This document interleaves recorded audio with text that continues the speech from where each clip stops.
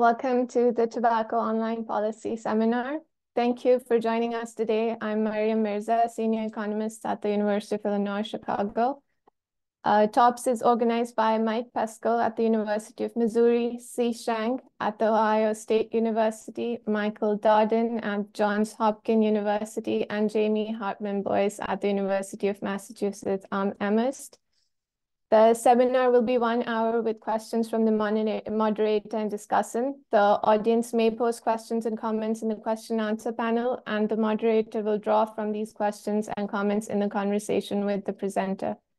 Please review the guidelines on tobaccopolicy.org for acceptable questions. Please keep the questions professional and related to the research being discussed. Questions that meet the seminar series guidelines will be shared with the presenter afterwards, even if they're not read aloud. Your questions are very much appreciated. This presentation is being video recorded and will be made available along with the presentation slides on the TOPS website, tobaccopolicy.org. I'll now turn the presentation over to today's moderator, C. Shank from the Ohio State University, to introduce our speaker. Thank you. Thank you. Today, we continue our winter-spring 2024 season with a single paper presentation by Brandon Cirillo entitled Estimating the Effect of E-cigarette Taxes on E-cigarette and Cigarette Sales in Canada. This presentation was selected via a competitive review process by submission through the TOPS website. Brandon is currently in his fourth year of an economics PhD program at the University of Missouri. Brandon's research extends to policy analysis and political economy, encompassing topics such as permitted to purchase laws and voting behavior. His diverse portfolio also includes ongoing projects on drug testing and SNAP, counter-mobilization in voting, opioid reformulation, and tobacco. Over the next 15 months, he will be an intern at the Office of Management and Budget, concurrently working on his dissertation. He is poised to enter the job market in 2025. Dr. Michael Peskel, a professor of economics at the University of Missouri, is a co-author of the study and will answer select questions in the Q&A. Our discussion today is Emmanuel Guindon, an associate professor in the Department of Health Research Methods, Evidence, and Impact at McMaster University. Brandon Cirillo, thank you for presenting for us today.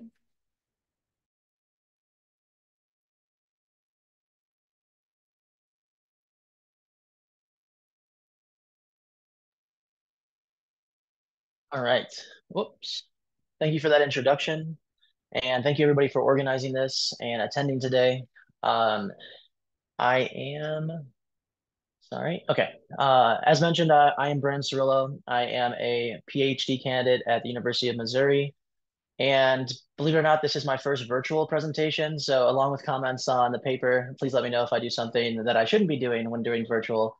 I somehow dodged the COVID pandemic virtual presentations, and this is my first one. But I am excited to be presenting estimating the effects of e-cigarette taxes on e-cigarettes and cigarette sales in Canada. Before getting into it, I have a few disclaimers. This research reported in this publication was supported by Health Canada. Results and conclusions do not necessarily reflect the views of Health Canada, and I have received no tobacco-related funding over the last 10 years. And perhaps most importantly to me, this is a work in progress. So I appreciate and we appreciate any feedback. There's still stuff that we plan on changing within this presentation, and the end results potentially if we make some modifications. So your comments are extremely useful and will help us make this paper better. And we plan to submit early in this year. All right, so on to the paper, but not to the policies that we're looking at just yet. First, I want to talk about e-cigarette taxes as a whole, and I want to talk about the broad tax policy that could be considered risky taxes or sin taxes. And I like to think of these taxes as policy tools.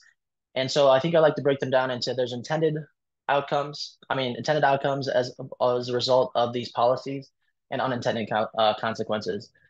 And so when we're thinking about e-cigarette taxes, we can think of these as a way to reduce e-cigarette usage And to do this and to know how much we're going to reduce the usage of these products, we need to know if these taxes are even going to be passed on to the consumers. So thinking broadly here, if there's a sales tax, that's going to go directly to the consumer, but in excise taxes, there's going to be a pass-through of some kind, and those taxes that are levied on the wholesaler or the retailer themselves. And so one thing we have to know is like, how much are we going to see a pass-through get passed on to the consumers, and are they going to see that tax? Second question you have to ask is, once those taxes are sent on to the consumers, how responsive are they going to be to those price changes? Are we going to see strong responses? Are we going to see weak responses? And so this can answer that first intended consequence, these two together. Are we going to see a reduction? Are we going to see an increase in price in the intended way? Now, of course, there are some unintended effects that could happen from these policy changes. And of course, in the case of tobacco products, there's a substitution effect that could occur. And so if you push people from e-cigarette taxes by raising the price, you could push people to cigarette taxes.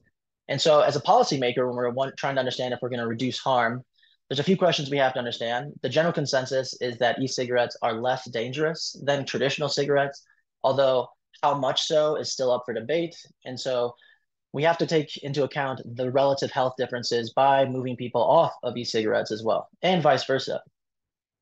And so that's something that I want to look at, and that's something that these policies allow us to check as well. Are we seeing substitution effects to cigarettes? And potentially we have to take that into account when we want to analyze if the health effects for the public are going to be positive or negative. And so then specifically as it relates to what we discuss in this paper, we have some studies that I go over here that are done in the United States.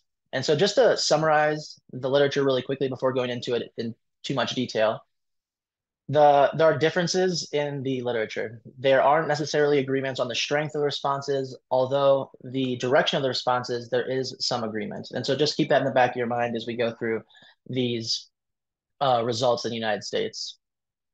And so the first question I want to ask is, are the consumers going to see the taxes? So the United States, they're using excise taxes instead of sales taxes. And so these two studies, Diaz et al. And Cadi et al., what they look at is an e-cigarette increase.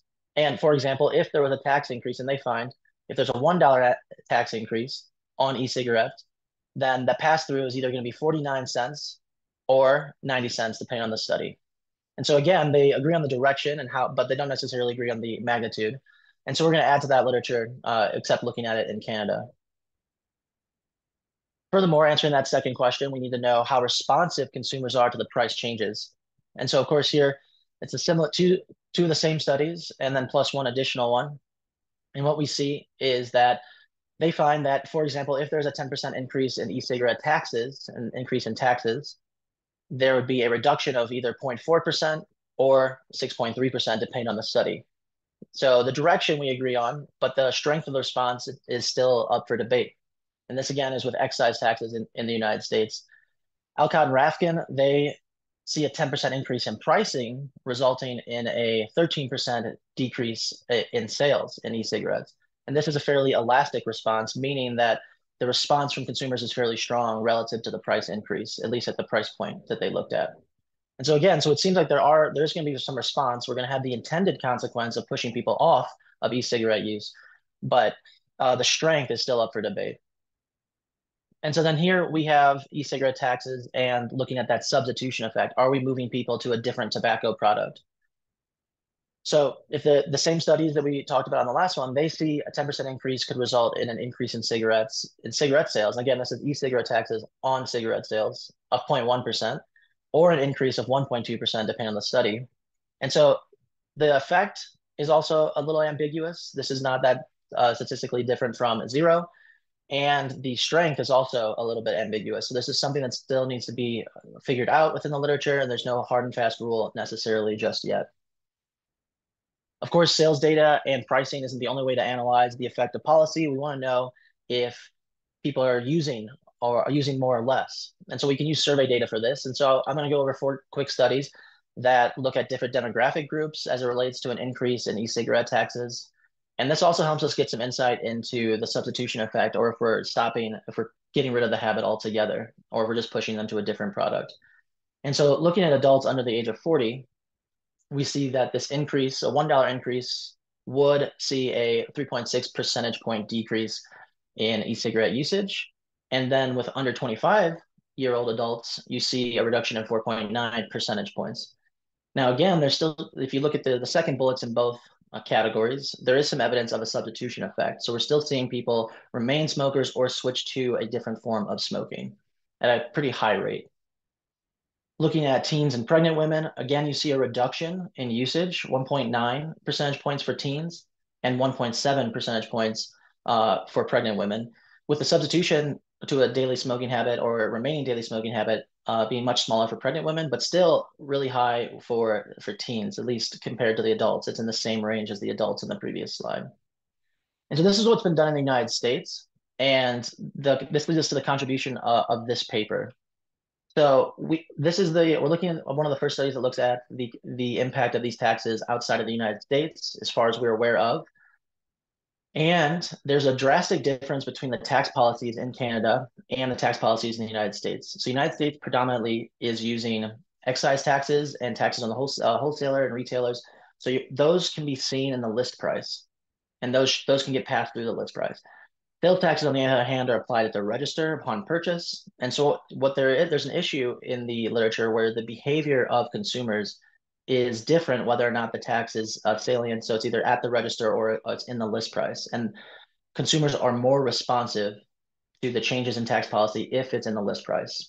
And Golden and Hamanoff in 2023, they find that this result extends to the tobacco industry as well. So we're going to add to that because we have a difference of tax policy. We're looking at sales taxes and excise taxes. So we add to this, and we can also contrast our results with what they see in the United States. These are the specific policies that we're going to be looking at, the policy changes that occur. And we're going to start with British Columbia, and they adopt the equivalent of a 13% e-cigarette sales tax. Now, I want to highlight this word equivalent because this is not the total sales tax. So this may be different than what you are aware of. If there's a tax different, if you think it's 20%, that's because that's the total tax on this good in the end, but the equivalent of a 13% on the e-cigarette, and this is above the goods and services tax in the province. So similarly for the other sales taxes, in Newfoundland, they adopted a 20% effective e-cigarette sales tax, and in Saskatchewan, they also adopt a 14% e-cigarette sales tax. Now, by contrast, Nova Scotia adopts a excise tax. So this one can be observed in the list price, or we expect to see it in the list price if there's a pass-through. And so just to color coordinate these, so again, the three in the red are sales taxes, and we might not necessarily see those. We're not going to see those in the list price changes.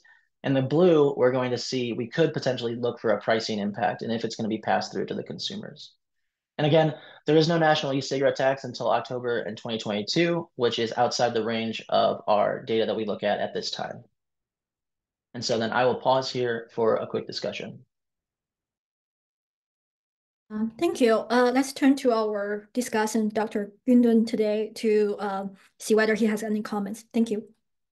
Thank you. I do have a few things, comments, and questions. So comments, very minor.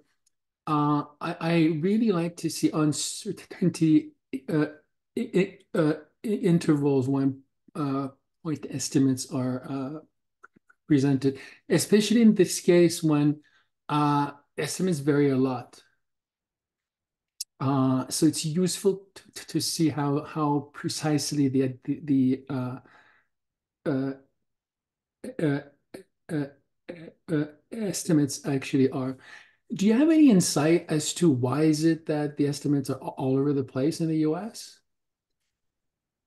Yeah, so I do have some insight about the data differences, and maybe that is why this is generating the differences in the estimates. As for like the mechanism for why there might be a difference, that I have a little less insight to. So if I go back, just to make sure I have this right. Sorry about this. Just want to make sure I have the right one. Yes, so the Coddy paper, the Coddy et al. Paper, they have larger data set in more states in the United States that they analyze. And so and then the Diaz paper, I believe, only looks at 23 states. And it should be noted that the pass-through intervals, they don't overlap. So those are statistically different from each other, as well as the other estimates. And so there could be a data difference. And so I think that could be driving it. But as for any other mechanism, I'm not sure about what the mechanism that could be driving those differences. Okay, thank you. You're looking at a change in Nova Scotia that happened in September, was it again, 2020? Yes. Yeah. And at the same time, there was a change in the limits for nicotine. It went from, I think the highest that was allowed here was 60 or something like that. And at exactly the same time, it dropped to 20. So it seems difficult to be able to disentangle the impact of the tax from the impact of the uh, change in limits on nicotine concentration. Have you thought about which one might explain the results that you find? Yeah, that is certainly a concern. To make sure that I understand the situation correctly, the limits on I think the 20 per milliliter, the limit on nicotine, that was a national policy, correct? No, it was Just yeah, only in Nova Scotia at the time of the tax increase. The uh, national policy now, I can't remember if we even have one, but it's later. uh, If we have one, I think we do. But definitely, I mean, I could be wrong, but I'm fairly certain that it happened at the same time. And I think okay. I'll go back to it because I think it might have an influence on the data you actually use. Um, anyway, so yeah, I think this is, I don't know if it's a concern. I don't know if there's anything you can do about it. But it's unfortunate that the two happen at the same time. So we can't really see that the the difference between the two. So what else do I have to say? Yeah, it was the last one is I don't know how many in the audience actually know the difference between Nova Scotia and Quebec and Ontario and so on. So it would also be useful to provide it's just a little bit of information on how um, the differences that we may have between the East and the West. So the East Coast is typically poor, not a lot, but poor. It's not poor. And so the levels of income are lower than they are out West and in Ontario and Quebec.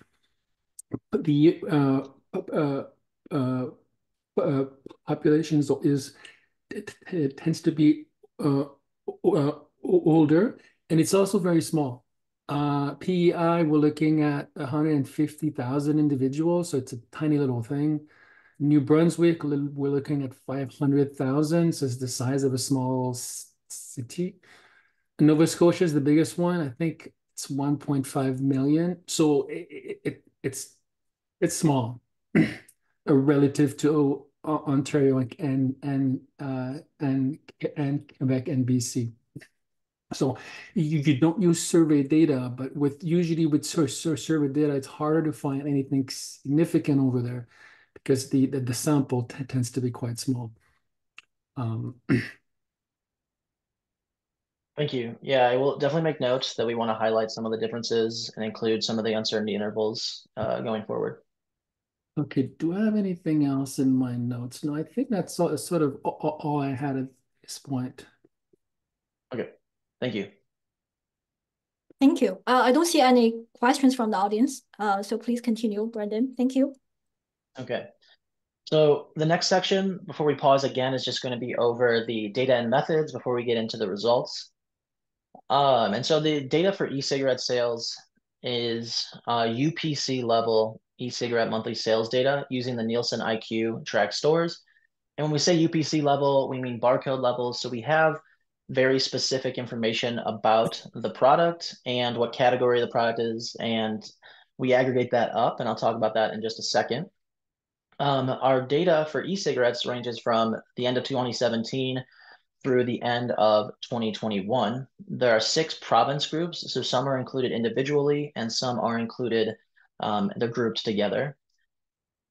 And in the analysis, the Nielsen IQ data, it contains all the gas station and convenience stores. And so this is most, if not all, but it's essentially all, it's 99% of the e-cigarette purchases that are tracked by Nielsen, but it's only 1/3 of all sales in Canada. And so vape shops and online shops are not included.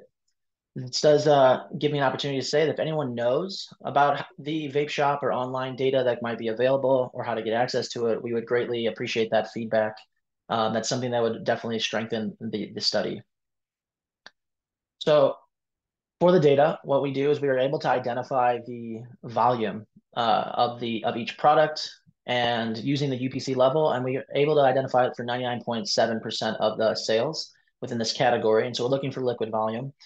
We're then able to aggregate the sales and the e-cigarette prices up to the province group level or the individual province if it's available. And so then I want to make a quick note of what I talked about earlier, the difference between the sales tax and the excise tax. And that is in Nielsen, if the excise tax, if there's a pass through to the retailers, I mean the consumers, Nielsen IQ data will track that. However, the sales tax, we're not going to see any impact on the price because we're not going to track that change. Nielsen's not going to track that with their data. And additionally, this important caveat too is coupons are also not included in the Nielsen data. So there are some mechanisms for reducing the effective price to consumers that are not necessarily going to be observed in the data. And we'll talk about that in the discussion section later. Over this time period, the price per milliliter is $3.91. The average monthly sales per 1,000 people from the entire time period is 6.5 fluid milliliters. However, 2021, there's 13.6 milliliter usage. So the takeaway here is that there's a big ramp up in usage of e-cigarette liquid starting in 2018 and going and still continuing to the end of our data. And so when we're thinking about the results, we're not necessarily looking for a reduction in usage of e-cigarettes. We're looking for more maybe a resistance to the propensity to increase consumption. And so when I go into the results, I'll use a laser pointer and I'll talk through like what I'm seeing there. And we kind of control for these different growth the best we can. But that's something to keep in mind. We're looking for maybe a resistance to increasing, not necessarily reduction in total use. So then going on, cigarette sales it's a little bit more rich. We have 1 extra year of data. Now, a quick note on that 2022 data, we are working on getting the 2022 data from the Nielsen IQ. So we'll be able to add and have the same amount of data for both very soon, hopefully. We're going to have province level and monthly data for this. And this is going to contain all the province and territories, unlike the e-cigarette sales data that is missing some provinces and groups some together. And if we assume a 10% smoking rate, the average consumer consumes 500 cigarettes a month. And now, just in case you're more familiar with United States packs or Canadian packs, and maybe packs is an easier way to think of it, in Canada, this would be 20 packs a month. In the United States, this would be 25 packs a month because the pack sizes are different. A quick note on that 10% smoking rate. We didn't just pull this out of thin air. It is a reasonable round estimation for the smoking rate in Canada. And so that's why we use that, at least for this slide. The method for analyzing this, when we put this into regression, is going to be a two-way fixed effects model. And the treatment variables are going to be e-cigarette effective sales tax rates and the Nova Scotia e-cigarette tax policy. And that's going to be a dummy variable. And as pointed out by Emmanuel, that will include any other policy change that change at the exact same time. And so that's going to be a 0-1 dummy variable. So the fixed effects model is going to reduce potential confounding. And so what we want to control for is province differences that don't change over time. And we want to control for like national policy implementations that happen at a specific year and month and then carry on out for the rest of the data set. And so time fixed effects allow us to control for those time sensitive and like maybe month specific cycling that goes on with usage, and also controls for national policy. And then the province and province groups, those are going to allow us to control for province differences. So there is a little concern though that there are going to be time variant within province sources of confounding for the outcomes. And so what we think here is that we're going to control for these the best that we can, and we control for province level cigarette taxes and e-cigarette flavor restrictions that were going on during this time. We also do province-specific monthly time trends, and this is going to account for the differential growth rates in the provinces over time. And we'll talk more about that in the method section as well. Lastly, we are going to perform a sensitivity check by dropping 2020 and try to get away from the COVID confounding issue. We're going to present both results or mention both results. And this avoids some of the asymmetrical policy changes that are tough to model, tough to include variables for. So trade restrictions, trade barriers that may have happened in one province but not the other, different COVID policies for store restrictions that may differ across provinces. The sales are going to be the outcome of sales are going to be logs, so the coefficients can be interpreted as percent change. For the Nova Scotia policy, we're going to look at price as well. And then the regressions are going to be weighted from the 2019 population, and the standard errors are going to be clustered at the province level or the province group level. And again, I will pause here for a quick discussion. Hey, I'm back. Can you hear me? Just to make sure. Yes. Yeah. There's one thing I'd forgotten to say at the first break is that there is actually a study that looked at e-cigarette initiation and in BC after the change in 2018 or in 19. What I can do is put the link to it in the box later, and they didn't find anything significant. Okay. First question, did you think of using cigarette price as well in your regression? And if not, why not? Yeah, so I didn't think about using cigarette prices in this for the excise tax. It does make sense if we're looking for the excise tax in Nova Scotia that the price of a substitute changing could allow for the price of the other product to change. But for the sales tax, we didn't think it would be an outcome worth looking at because sales tax shouldn't affect the list price of the data that we have. No, but an increase in, say, cigarette price might send consumers to e-cigarettes, right? Yes, it could. Right.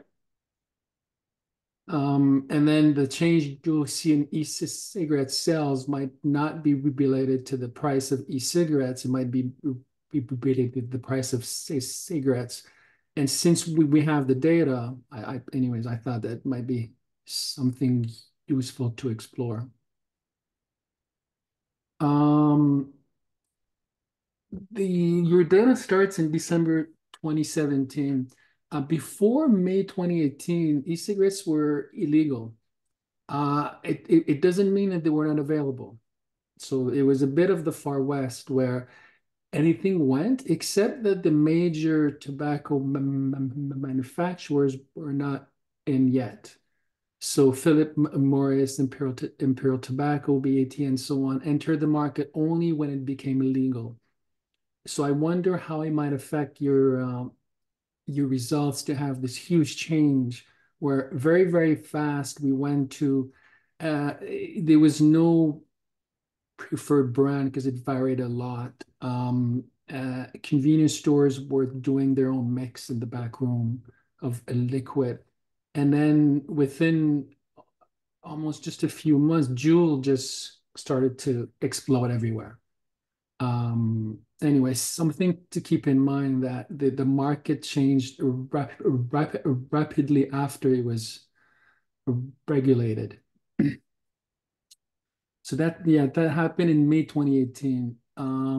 My other question is about going back to the change in nicotine, the limits on nicotine concentration at the same time, is that you have 30% of the data and you don't have online sales. So you might expect folks in Nova Scotia to go buy online products that they can no longer find. And we know that especially for illicit trade in e-cigarettes, it seems that everything's coming from outside the country. So I wonder if it could be that we see a substitution to online sales as a result of the change in price and also the change in nicotine concentration. And unfortunately, I do not know a data source that would actually have online sales. However, CCHS, which is our largest health survey, started at, I don't know when it started, but definitely in 2017 and 2018, it had a question on e-cigarettes. So that would be an extension or a different study to actually use survey data as opposed to sales. And then you would have the whole thing as opposed to only have 30% of the market. So Oops, I that's did for not mean to the. go on. Hmm? I accidentally moved the slides. I'm sorry about that. No, I think you're absolutely right about the one of the clear limitations is that we don't have the online data, so we can't actually identify that substitution. Um, and then on the survey front, that is something that I am excited to kind of pursue because I think you're right. It captures the whole market. I like a two-way fixed effect. Like everyone likes them, but it comes at a cost in the sense that you're losing variation across across uh, provinces. So you're only looking at within uh, province change.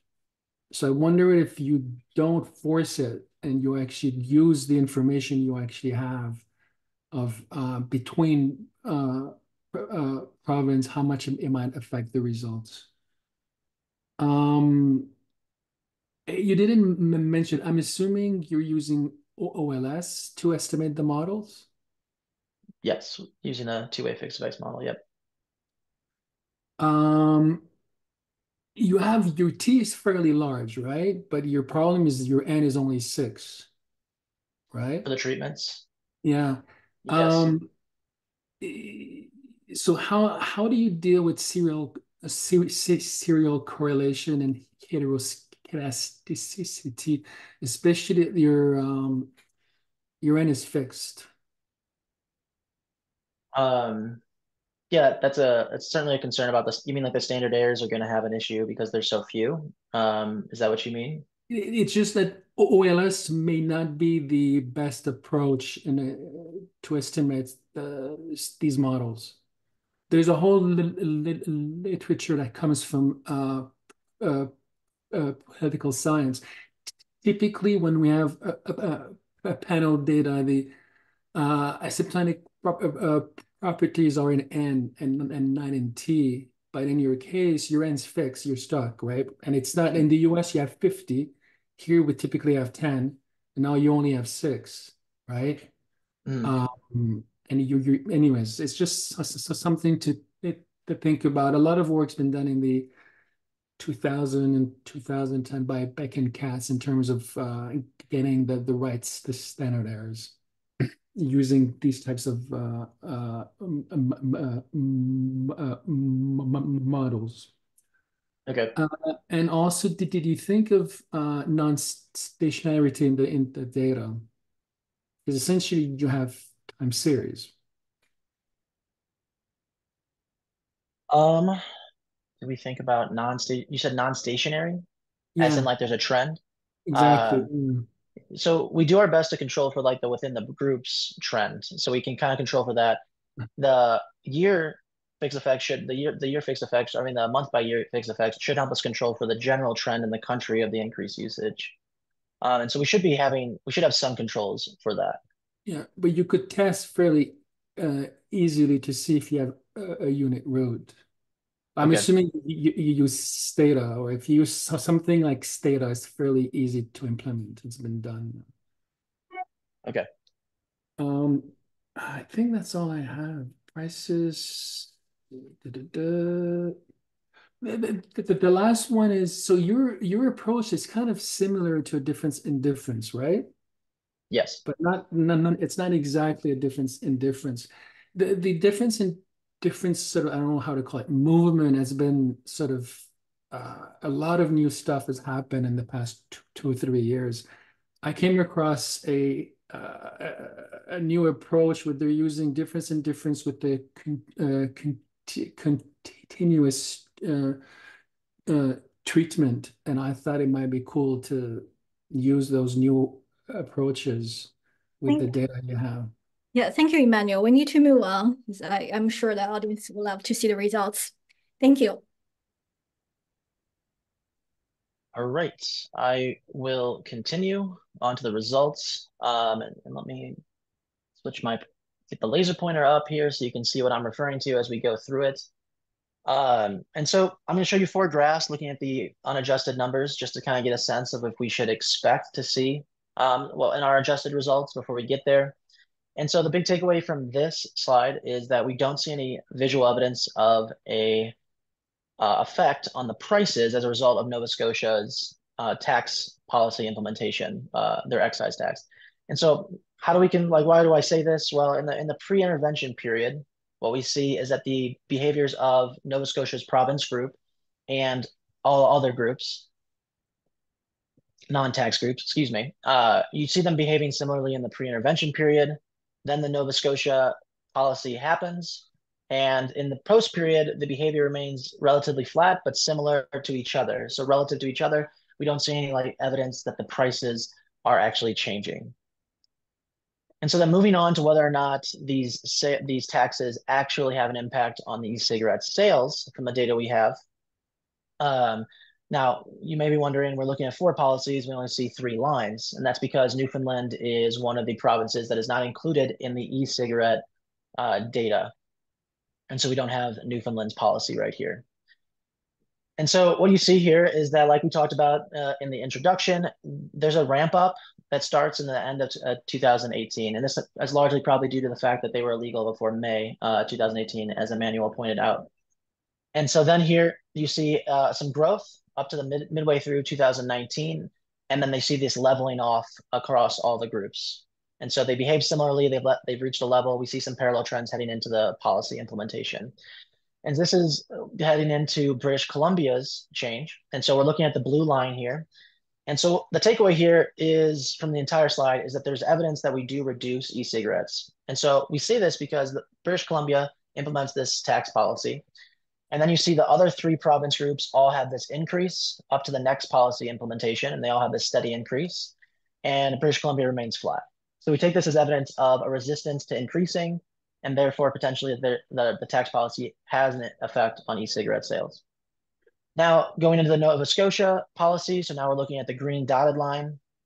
Again, it behaves similar to the 3 non-treated in this area, heading into the policy change. And then post-policy change, you see Nova Scotia sort of flatten out.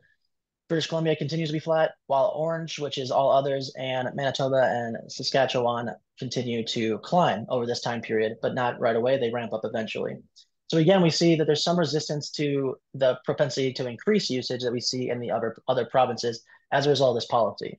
We don't see any strong visual evidence here of the Saskatchewan policy having any impact. But that's why we think that there is some visual evidence that we could expect to see an e-cigarette tax reduce the sales.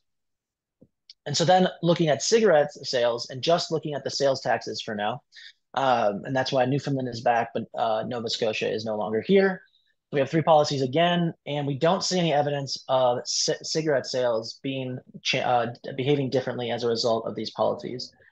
And generally, the reason we say this here is that in the pre-intervention period, you see the gaps are relatively the same across this pre-period. The policy implementation happens. It is a New Year's resolution right here. So they all decrease, but they decrease relatively the same amount to their prior usage. And then they increase usage again. The gaps remain relatively the same at each implementation of a new policy. And that includes the Newfoundland tax and the Saskatchewan tax as well. So we don't think there's any evidence of cigarette sales being impacted by the policy change. And so then lastly, we're going to look at the last visual evidence we're going to look at is Nova Scotia's e-cigarette tax on the differences between e-cigarette sales between the treated and not treated provinces. And so on cigarette sales, excuse me. And so what we think here is that there's some visual evidence that there could be a potential increase in cigarette sales as a result of this policy in Nova Scotia. And you might have to squint, but at the implementation of the policy, this red line, the intercept at this line is going to be slightly different. Visually, it's slightly there. So there may be some very weak evidence that there could be a effect on cigarette sales. And so going on to the adjusted results, and what I mean by adjusted is now we're including controls, we're including the fixed effects, the monthly time trends for each individual province or province groups, and we're expecting to, this is what I mean by adjusted results, and they largely follow the unadjusted pattern I just demonstrated. So we don't find any evidence that Nova Scotia's e-cigarette tax changes the pricing. This goes back to that first question we talked about at the very beginning, where do we see the pass-through actually happening as a result of these policies?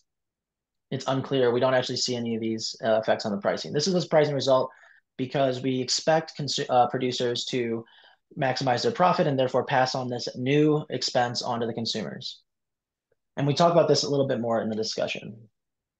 And so then for the rest of the adjusted results, we see that if, for example, there's a 100% increase in e-cigarette sales tax, this reduces e-cigarette sales volume by just 4%, and this is not statistically significant. However, we do have evidence of parallel trends, which is our identifying assumption for maybe believing these could be causal estimates if we believe that the model is correct. So we see that we have evidence of parallel trends assumption holding because the lead period to check whether or not there's early movement before the policy actually we don't have any evidence of early movement. So we kind of believe our assumption here or have evidence to believe it.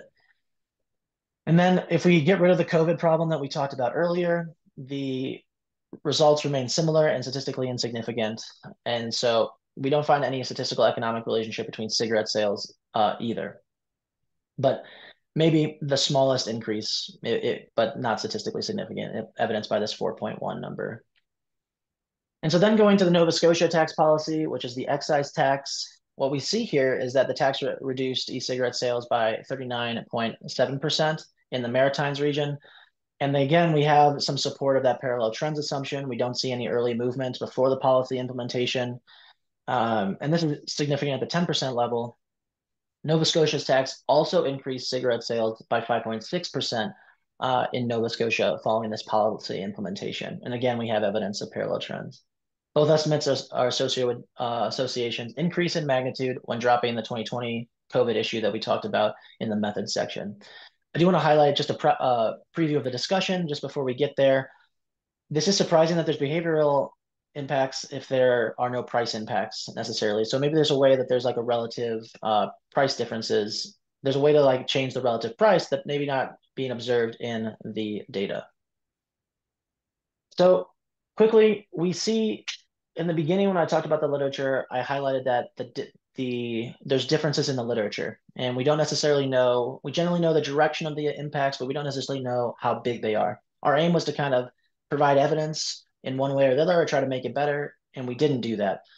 So we have some evidence that matches the United States. For example, we find that e-cigarettes have the intended consequence of reducing e-cigarette sales, and that the largest effects are when there's an excise tax. And that's the one that's most analogous to the United States. However, we also have the unintended consequence of raising cigarette sales monthly as a result of these policy changes. And this supports other literature that found that these could be substitutes. And so we continue in that literature, and we find some results that mimic the United States.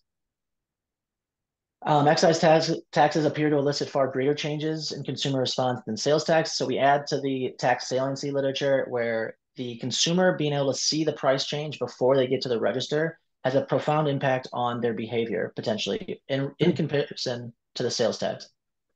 So this adds to the other literature that's looked at this in tobacco-specific industries. And so we see some evidence that sales tax maybe not be as effective at reducing usage where excise taxes may be if consumers can see it. However, for this to be the case, we have to believe there's some other relative price increase that we can explain. And so we do add to the fact that sales taxes aren't as effective, which has been seen in other tax saliency literature, but we don't actually see a price increase.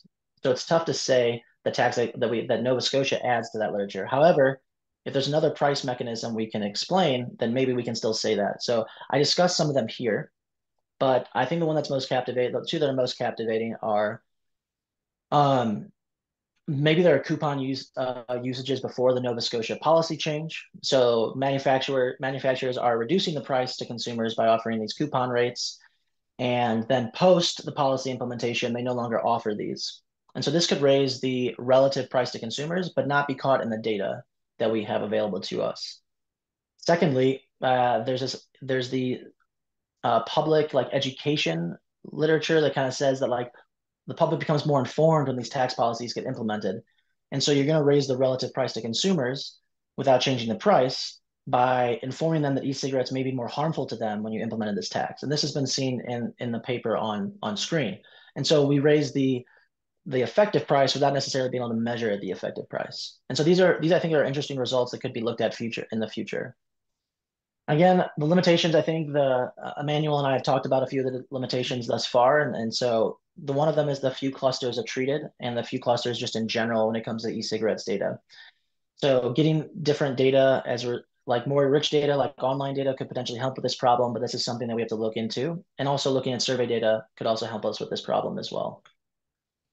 Again, we also only capture 1/3 of the marketplace. So as Emmanuel pointed out, you could be having a substitution just to a different form that we can't necessarily measure.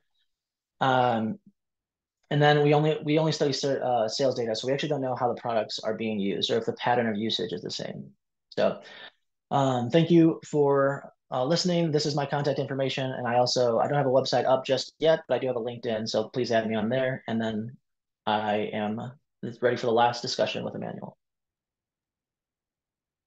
Thank you. So Emmanuel, do you have any comments? Yeah, I got just only two small things. It's something you raise is that the fact that it doesn't impact the price, but in Nova Scotia, you have this very large impact on sales. So it's hard to believe that it's driven by the change in tax. I would, if I don't say the results are right. My interpretation would be that it might be the nicotine limits that are explaining the results, or it's substitution to online to vape stores that you don't actually have in the data. So it's tough to link both the effect you have on price with the effect you have on sales. Yeah, I think you're exactly right. That is something, the policy change for the nicotine levels definitely needs to be looked at, and I need to understand that a little bit better as well. And yeah, you're exactly right. Since those policies happen at the same time, it's tough to disentangle them. And You're absolutely right. The data you have, which are really close to zero, starting in 2017, that would be what Nielsen has. The use was not zero, but it was unregulated, and it's probably why. I mean, if I had to guess, is that the data are not in. Were not the sales were not captured by Nielsen, so it might make sense to start when you actually have legal data, legal sales, as opposed to assuming it was zero when it wasn't. That is a great point, and I will definitely consider it, if not change that immediately.